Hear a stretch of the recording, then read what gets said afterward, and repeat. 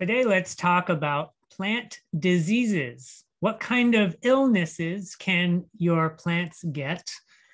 How to identify the various diseases, how to classify them, understand the life cycle of the organism, look for the signs and symptoms, and even control for various plant diseases. So here we go with our presentation, disease identification and life cycle. And our title image here is a picture of powdery mildew, one of the very common fungal diseases that can affect your plants. We will cover powdery mildew and many other diseases in this talk. So to start out, an infectious disease is any disease that can attack a plant and after obtaining nutrients from that plant, multiply and spread to infect other plants.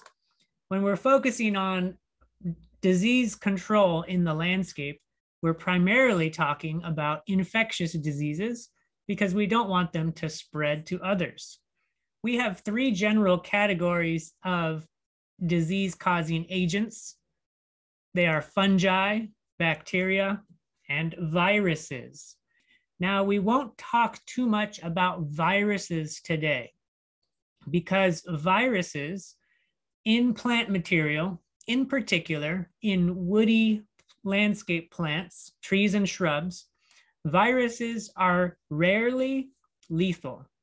They don't usually cause significant problems. In fact, sometimes they're desired if they alter the color of a leaf and form like a mosaic or a variegated pattern in the leaf. Sometimes that's something that's preferable or desired. But in addition to not causing detrimental harm, there's also nothing you can do about it. There's no treatment for viruses. Once a plant is infected with a virus, it will have the virus for its life. Many viruses are spread and introduced by organisms like bugs, invertebrates. So you could control for the insect pest to help slow the spread of viruses. But in general, we won't talk about them here because they're usually not a problem and there's nothing you could do about it anyway. We will discuss, however, various types of fungal and bacterial diseases and what types of signs and symptoms you can observe and what types of control methods you can employ. So remember that with infectious diseases, there are signs and there are symptoms. A sign is a characteristic structure of a particular causal agent. For example, if you see a mushroom, that is a sign of the fungus. And here the image is showing sooty mold, which is a fungal condition. And when you observe the dark sooty mold on the leaf, you are actually observing the organism. So that's a sign. On the other hand, a symptom is a visible reaction by the host because it has been infected. So an example of this would be peach leaf curl. When we observe the leaves curling and distorting, we're not actually seeing the disease-causing organism. We're seeing the effect it has on the plant. And so being able to recognize key signs and symptoms is your number one step in order to identify the problem so you can act appropriately. And when we talk about these diseases, it's important to consider a concept known as the disease triangle. What that means is there are three components for a disease to happen. And you need all three pieces in order for this to work. Those three pieces are the pathogen itself. It needs to be present. The host itself, it needs to be present. And the environment, the conditions need to be appropriate to encourage an infection. All three of these aspects need to be in sync or appropriate at the right place at the right time for an infection to take place. Along these lines, you have three primary ways to deal with any disease. You can attack the pathogen or prevent the pathogen through various horticultural techniques. You can strengthen the host, or you can eliminate the host and select a different type of plant so that there is nothing to infect, or you can change your environment, your horticultural practices, your watering, your pruning practices in order to either encourage or discourage infection.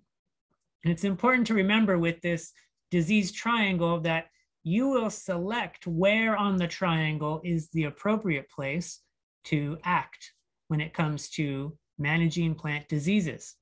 So now let's talk about bacteria, the first primary group that we're going to talk about. And as we know, bacteria are ubiquitous on Earth. They are found all over the place. There are many of them. They are quite numerous. And because they're not observable without a microscope, they often aren't considered. However, they're vastly important to all life. Just like in humans, the majority of bacteria on Earth are not pathogens for plants, but there are some. So let's discuss bacteria, life cycle, and identification. Bacteria are one of three main domains of life on Earth, found in almost every possible habitat. They are prokaryotes. And what a prokaryote is a unicellular organism that lacks a membrane-bound nucleus or other organelles. Don't worry too much about the terminology in this context, but just pay attention to those two diagrams below. On the left, we have a eukaryote, which is like an animal cell. Notice that it has a lot of organelles or, pieces that are kind of collected and contained inside the cell. Contrast that with the prokaryote on the right-hand side, and all the parts are just kind of mixed in the middle. And so that's bacteria. We can classify bacteria into three primary growth shapes, and these are literally just descriptions of what they look like under a microscope.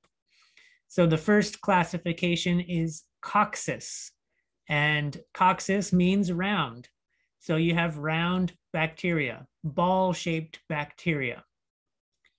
Then the next one is bacillus. Bacillus is rod-shaped bacteria, or kind of like an oval or a rectangle, depending on how you look at it. So you can see an image there of bacillus, the red image. And the third main growth shape is spirillus, or corkscrew shaped. You can see an image down below of that. Now, these three bacterial groups may have additional appendages for moving around, little tails that we call flagella.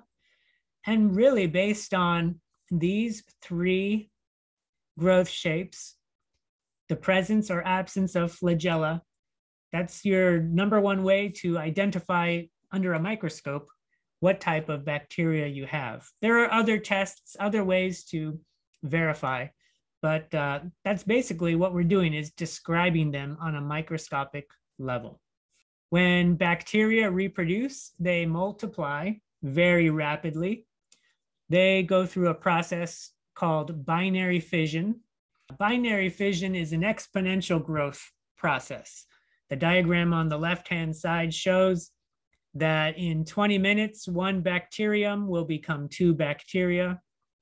And then, so therefore, 20 minutes later, those two will have become four, each one becoming two. So now 20 minutes later, those four will become eight. And so very quickly over time, you have a rapid population growth when the environment and the host are aligned with the disease-causing organism. So we ask ourselves two questions. how are bacterial diseases introduced into plants, and how are bacterial diseases disseminated. So how does it get into your plant? And then once in your plant, how does it spread to the others? Well, it gets into your plant through openings. And some of those openings can be quite natural. They can be the holes in the leaves where respiration takes place. Those are called stomata. Or bacteria can enter through the lenticles. Those are small openings on the stem of the plant. Or finally, bacteria can enter through a wound. And that's a wound that is either caused by a break in a branch, a pruning job that was done improperly, or even a pest insect that can break through the plant and become a vector of disease. How are bacterial diseases disseminated? They can be spread in the environment through the wind, through water, through contaminated tools, or from those insects that feed from plant to plant. So we'll discuss a few very common bacterial plant diseases in detail. The rest you can learn about on your own. We're going to discuss fire blight, leaf scorch, crown gall, and leaf spot. Fire blight is quite a pesky disease in the landscape. We can identify it with blight conditions on blossoms, twigs, and fruit. The infected blossoms will wilt. They turn dark brown as the bacteria move down the spur into the leaves. The twigs will take on a torched look and develop a curve, kind of like a shepherd's crook or like a J hook. That's characteristic of fire blight. And the fruit will become watery and may ooze out milky or amber colored sap.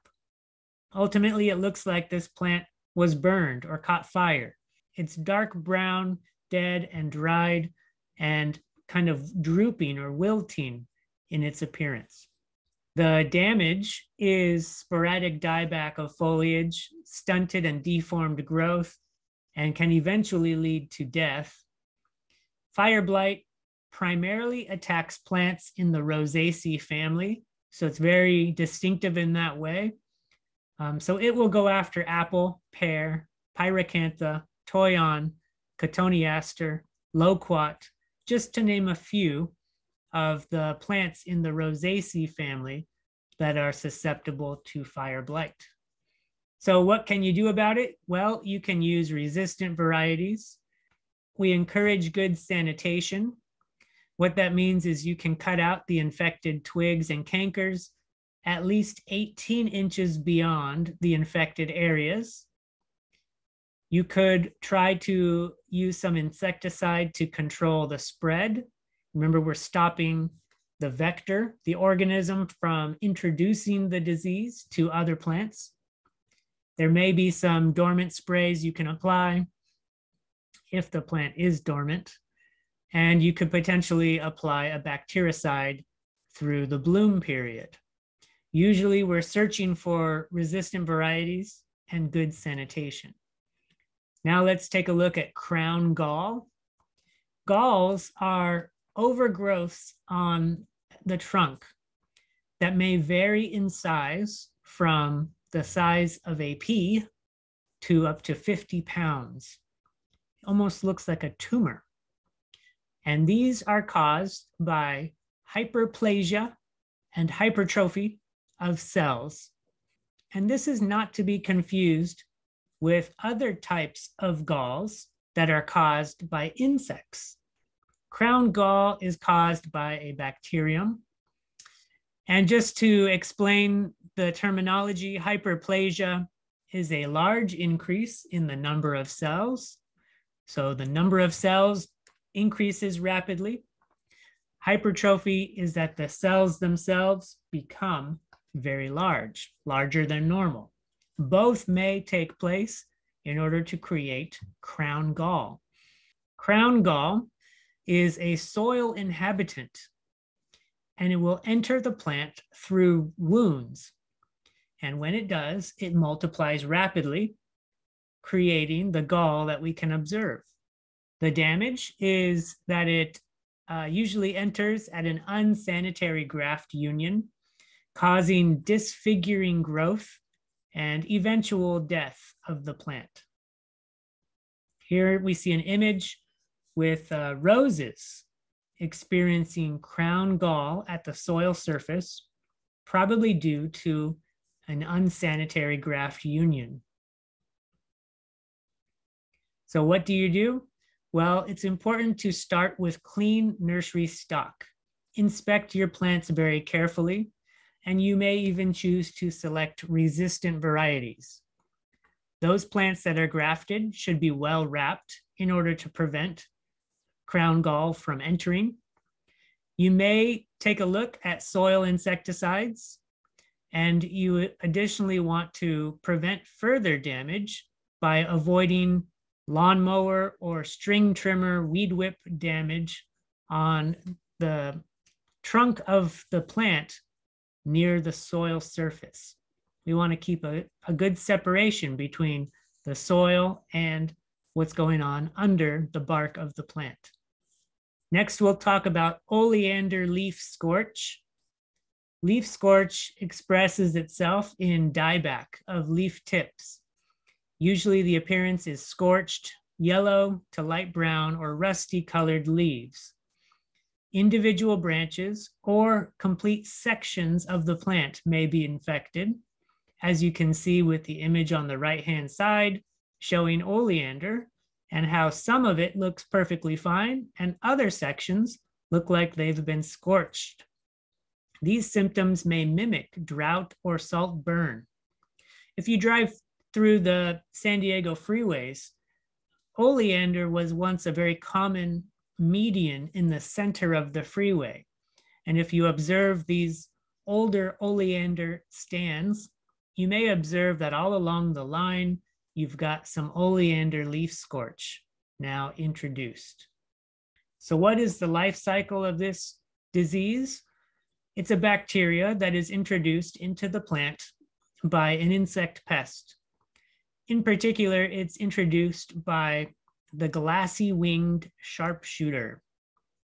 And once the bacteria enters, it can multiply and clog the xylem vessels, which ends up creating the conditions of leaf scorch. This disease is the same species as a disease that affects grapevines as well. It's technically a different strain, but controlling the oleander leaf scorch is important, not just for the ornamental landscape, but we want to help prevent the spread of the economic damage to viticulture, the grapes. Vineyards in Southern California that produce wine can be affected by leaf scorch, same species of bacteria, also introduced by the glassy-winged sharpshooter.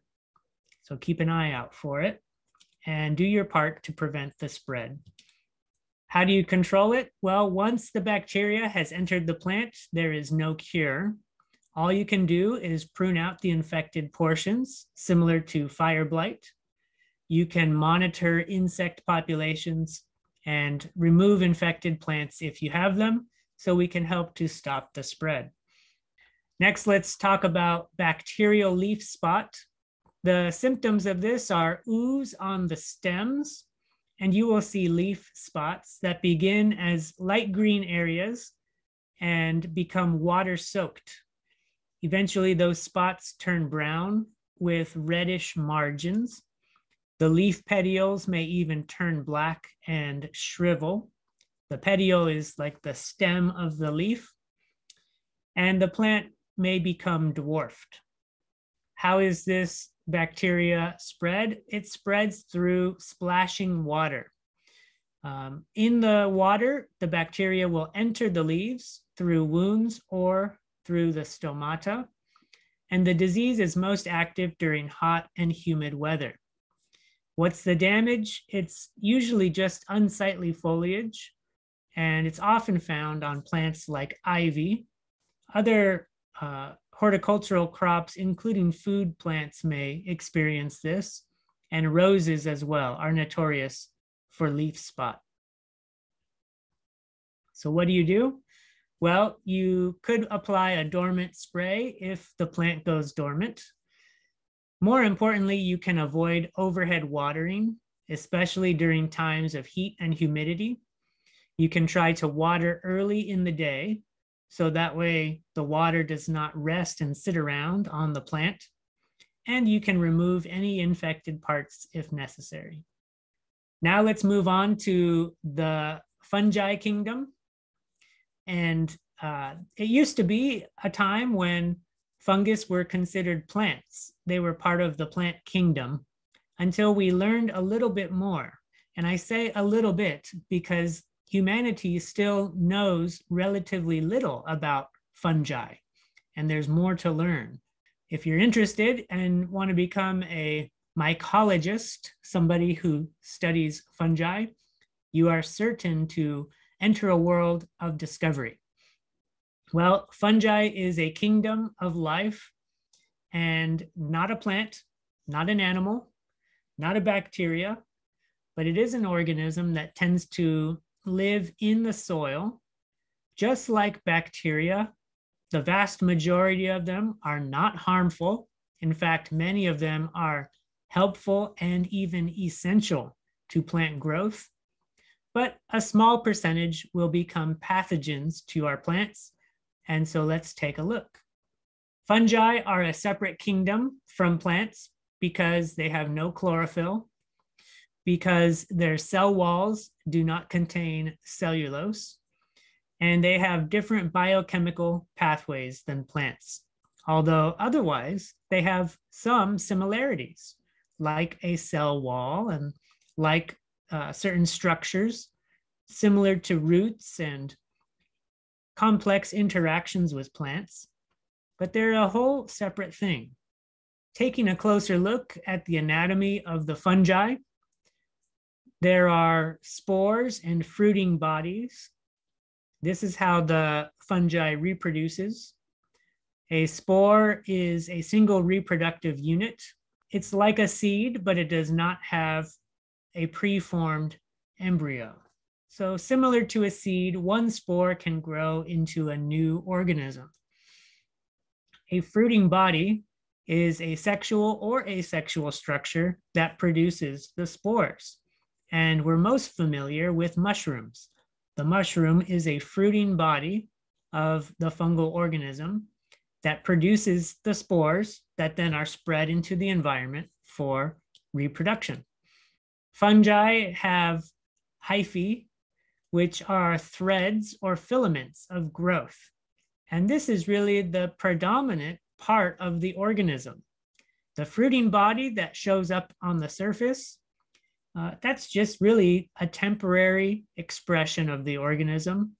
The more permanent and the more significant component is what's usually happening underground or inside of plant organisms. And we call a single thread a hypha, a group of them hyphae. And if you have a mass of hyphae, it's mycelium. These are terms that may be more or less familiar to you as people learn about the fungal kingdom. Within the hyphae, these fungi have finger-like projections that sprout off. These are called haustoria. This term is similarly applied to plant parasites that hook into our host plant. The haustoria is how the fungi connects to our plant. They can connect in two general ways: intercellular or intracellular, meaning they grow between the plant cells, or they pierce and grow into the plant cells. If they're one or the other, they're called either endo or ecto mycorrhiza. And many of these are not only good, they're essential for the plant in nature to gain access to a broader range of water and nutrients, almost like an extension of the plant's roots underground. So it's not that they're always a problem, but there is a small subset, about 15% of fungal organisms that can feed on living plants and become pathogens. The fungal pathogens we're going to explore today are black sooty mold, powdery mildew, rust, damping off, peach leaf curl, and anthracnose.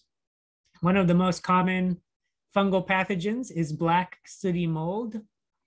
And what you see is black mold on the foliage. This causes reduced vigor of the plant. The leaves may turn yellow and you'll have small fruit develop. This plant is not a true parasite. It's not really hooking into the plant and feeding off of the plant. Instead, black sooty mold lives on honeydew. And remember, honeydew is the droppings of piercing, sucking insects, little bugs that land on your plant and consume the plant juices will drop honeydew. And remember that the ants are even part of the story because they tend to spread around. Aphids, mealybugs, and scale, those types of insect pests that create honeydew. So if you have the ants, you may have the pest, and then you may have the sooty mold on top as sort of a third condition that needs to be treated. What's the damage? Well, there's no direct damage to the plant since it's not truly a pathogen of the plant, but there is indirect damage, meaning it will cover the leaf. And if it covers the leaf too much, then the plant cannot do photosynthesis, which will lead to stunted growth. And a lot of people don't like it because it looks nasty, looks gross. And so that's part of the damage. It's visually unappealing. So how do you control black sooty mold? Well, you need to control for the sucking insect that is producing the honeydew. Oftentimes, it means that you should be looking for ants because the ants could be the thing that's ultimately causing the problem. You can prune out infected parts, and you can use a hard spray of water or potentially soapy water to apply to the leaves of the plants. I have found that in many instances, going out and wiping down the leaf can even be worth your time. I used to manage a landscape and I would have volunteers and interns. And if you were new to the crew, you always had to take a turn wiping down every leaf of a plant. And it was fun to have the participants guess if I was serious or not. Are you really telling me to go take a wet cloth and wipe down every leaf on this tree? And my answer is yes, please go wipe down every leaf on the tree. And that sounds like, who has time for that? Well, you don't need to do it every day, every week, or every month. If you do it 1 or 2 times throughout the season, that's enough to bring back the vigor, the photosynthesis of the plant, and for the black sooty mold to no longer be a problem. So it's up to you. How important is that plant? Do you want to control for black sooty mold or not? But usually, at least once in the growing season, some water or even physically wiping off the black sooty mold is a short-term solution. And ultimately, you want to control whatever is causing the problem. Now let's look at powdery mildew. Powdery mildew shows itself as white felt or powder on the top surface of leaves, buds, flowers, or fruit. And this is usually found on the most tender growth of the plant. The life cycle of this fungal organism is that it overwinters as mycelial mats in the soil. The spores will be carried by wind, and the disease flares up quickly in humid and moderate temperatures. What type of damage is caused by powdery mildew? It can deform the buds of the plant. It will lead to stunted growth. A lot of people consider it to be ugly, and it can destroy flowers and fruit. How do you control it? You should avoid evening watering and keep the water on the soil and not on the plant. Use resistant varieties when possible. Very important is to provide the plant with plenty of light and air circulation. In fact, powdery mildew will become very common if you're growing food plants or vegetables in a greenhouse setting. Without the proper airflow, powdery mildew has a high likelihood to take over. You could potentially hose off plants in the middle of the day and hose them off in a way that allows them to dry before nighttime. And if you absolutely need to, you could resort to fungicides, although usually cultural control can go a long way to solve your problems. Now let's take a look at rust. Rust shows itself as orange, brown, or black spore pustules on the underside of the leaf. And on the top side, you'll see yellowing of the leaf tissue.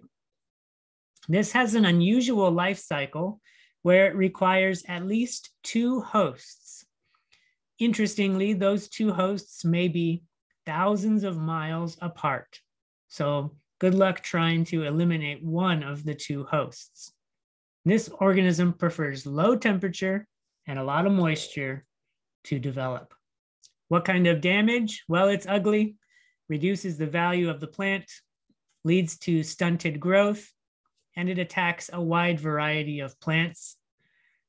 How do you control it? Well, you use resistant varieties if possible. Keep the water off the foliage, prune out the infected parts if feasible.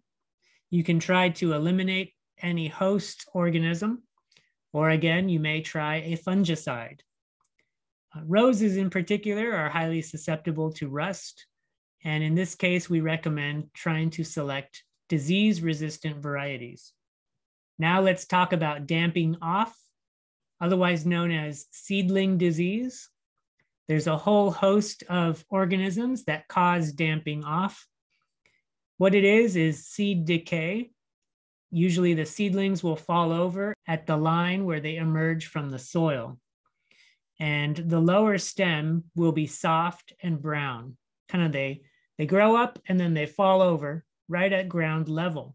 These organisms have a varying life cycle. They may overwinter as a number of different things. They tend to favor cool, moist conditions. And in particular, they like poorly drained soil. They will attack the plant where the cells are not lignified or made woody.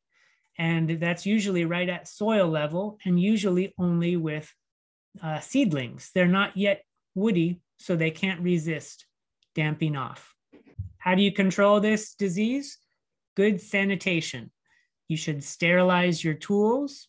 You should sterilize the pots in the nursery. You can even sterilize the soil that you grow in, and you can sterilize the growing area. All of that will go a long way to reduce the fungal organism that causes damping off. It's possible to treat the seed or to treat the soil with a fungicide.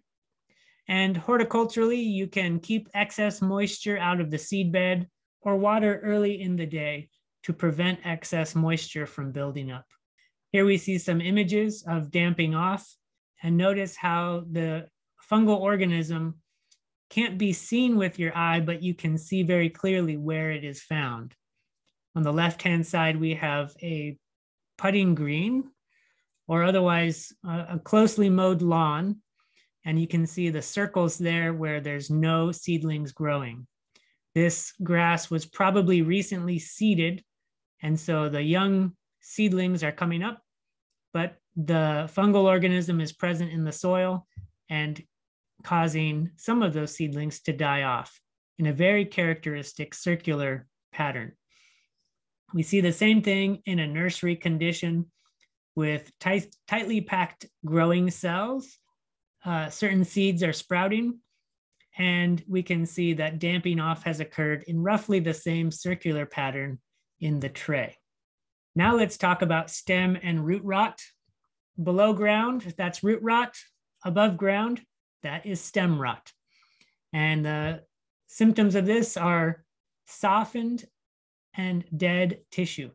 Below ground, the small little roots will be softened or dead. Above ground, the stem at the soil line will be brown and black and shriveled up. Stem and root rot overwinters as spores. It's favored by cool, moist conditions and poorly drained soil. And it attacks the plant where the cells are not yet lignified, similar to damping off. The control for this is the same as damping off. Next, let's take a look at peach leaf curl. Peach leaf curl, as the name suggests, goes after peaches and it causes the leaves to curl. What that is a thickened curled leaf that can turn yellow and red. It will stunt the new growth, the shoots. The life cycle of this fungal organism will have spores overwinter on the tree bark. The spores become active in the spring and will reinfect the young leaves year after year. In San Diego, peach leaf curl is quite common, and if you do not treat your peaches, you most likely will have it every year. What is the damage? Well, you reduce the tree health overall, which can lead to low quality fruit. If it's really bad, it can cause early leaf drop, which means less carbohydrate buildup in the roots, and then that causes a slow start the next spring. So it's a problem that can continue to cause problems year after year. How do you control it? Well, first of all, clean up all the leaves that fall on the soil. You don't want to encourage the growth of this fungal organism. Second of all, you can apply a fungicide in the late fall, which is after the leaves have dropped, and in the early spring before the leaves have pushed out. There are dormant sprays that can be applied to the trunks of the trees. Usually these have various names, but they have some part copper in them. And a copper spray on the dormant tree does a lot to control peach leaf curl. And the good thing about copper is it's organic. It's not a synthetic chemical. It's appropriate in organic growing, and it can be done with relative ease. Although you do want to make sure it's before the leaves and the flowers have pushed out in the spring, and put it on only when the tree is dormant. And finally, let's talk about anthracnose. Anthracnose is caused by a number of fungal organisms. It shows itself as drooping foliage. You'll see necrotic leaf spots, twig blight, and in extreme cases, it shows itself as witch's broom and ooze on the branches. The image on the right-hand side shows witch's broom, and as you can see, it's a tight-knit collection of branches. The branches tend to all kind of form at the same point along the stem. Anthracnose overwinters as mycelia in fallen leaves and twig cankers. The spores are produced and spread as new foliage appears in the spring. Spores will ooze out of the underside of the veins and spread with splashing rain. Plants that are affected are sycamores, Chinese elms, oaks, vegetables, and fruit. Anthracnose can cause twigs to die. The older leaves will have irregular brown areas, possible defoliation, and large branches may die with several years of infection. So what do you do with anthracnose? You can clean up the leaf litter, you can apply a dormant spray, or you can fertilize the trees to stimulate their growth and hope that they can combat anthracnose naturally. So there we go with a general overview of plant diseases, fungal, bacterial, how to identify them with signs and symptoms, what is the life cycle, and finally, what are the control methods for dealing with these infectious diseases of plants?